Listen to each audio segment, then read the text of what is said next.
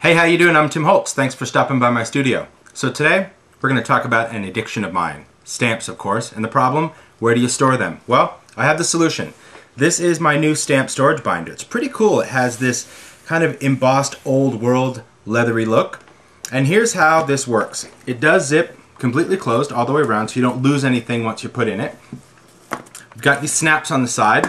We're going to unsnap it first. And you think, well, why are we snapping this? Well, I'm going to unzip this.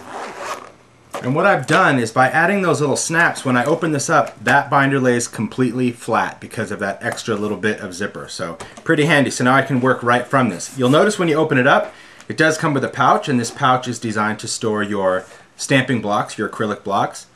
Now it comes with these refill sheets, and what they are, these are clear pocket refills. So you can store your clear stamps, all different sets, and the pocket allows you to slide in the image right behind them so you can see exactly where they're going to go. Now you can store, in addition to clear stamps, any rubber stamp that happens to be on easy mount. But because of these pockets, which are really, really cool, you can store things like masks or rub-ons, stickers, anything in here. Now the binder itself comes with 3 pockets initially. If you need more, you can buy them in a refill pack, a pack of 5. So pretty handy storage system. I love this, the ability to flip through everything and see exactly what I want, and you can store a lot of stamps in this binder. Now if you have your stamps already on one of the sheets, these are my stamps from Stampers Anonymous, these sheets are designed to fit right inside the binder, so you can just drop them right in and you can house your stamps. It does hold about 8 sheets per binder this way. So I'm going to show you how to customize this binder, make it very unique. So we're going to start with just an empty binder.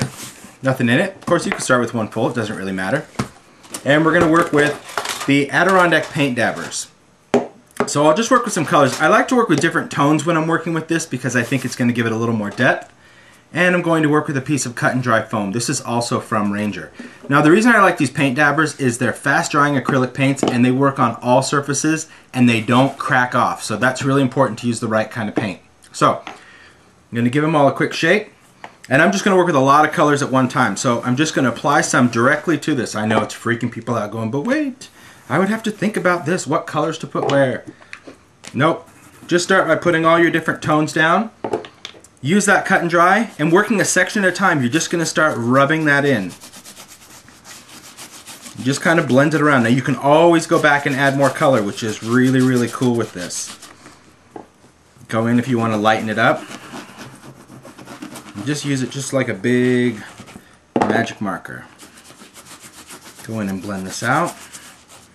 So simple. And just work your way around. Now the reason I like to work in sections is because depending on where you live, right, the paint's going to dry quicker.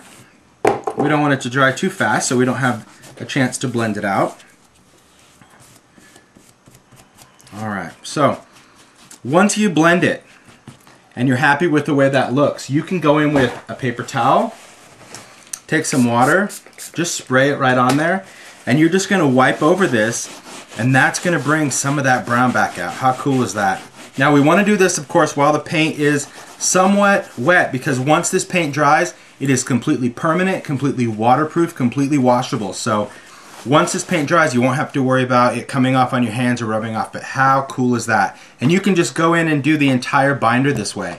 Now, once everything's painted, you can customize it. You can add a monogram, maybe take some grunge board. Because this is just a material, you can actually stitch through this maybe with wire or attach this with brads. If you really want to dress it up, you can add maybe a little bit of bling or even rub-ons. Yes, rub-ons stick to this surface, even though it's really bumpy and raised. Because it is a vinyl, vinyl sticks to vinyl. So you can customize this any way you want, make it your own.